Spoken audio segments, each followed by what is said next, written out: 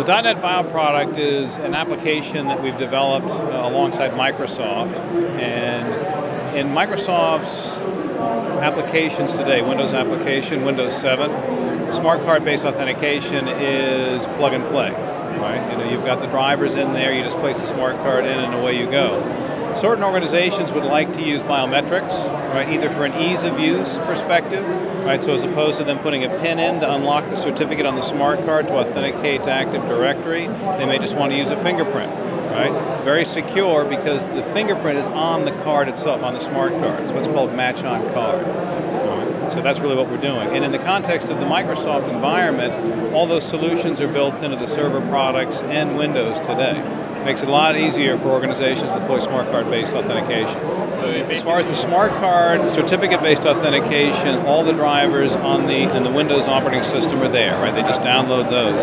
You do have a small plug-in you have to download from our website for the biometric application, and what that is that's to go ahead and set up your fingerprint, right?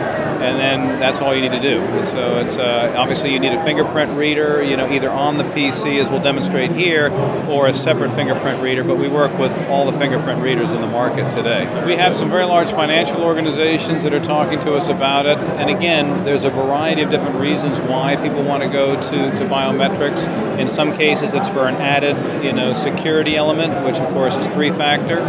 In other cases, it's ease of use. You know, executives don't want to remember PIN numbers, so you just use your fingerprint, but you still are using certificate-based PKI authentication at the back end in the Windows environment. So first of all, we have this .NET Smart Card that actually has a biometric application loaded on it. What it does is that once I plug in the card, as you can see me doing here, Windows will actually detect that the card has been inserted, and it's actually presenting me with the option of either scanning my finger or entering a PIN. Okay. That's the way it's set up. We can set it up such that it requires both fingerprint and PIN, or just PIN, or just finger. All right. So I'm going to present my fingerprint. At this point, the scanner scans the fingerprint, sends it to the card, lets the card does the matching, and then once the matching is done, then permits the authentication process to continue with Microsoft, right, with Windows. So as you can see, we've successfully logged in, and let's take a look at how we can use that for signing a document. Let's say we have a purchase order that we would like to sign. Now we have this pre-set up area for us to apply a signature. Now when I click on sign, what happens is that we can either select a digital signature image, or I can just put my initials here. And when I click on sign, what happens is that Microsoft Word's going to go to the card and say, card, please sign this document.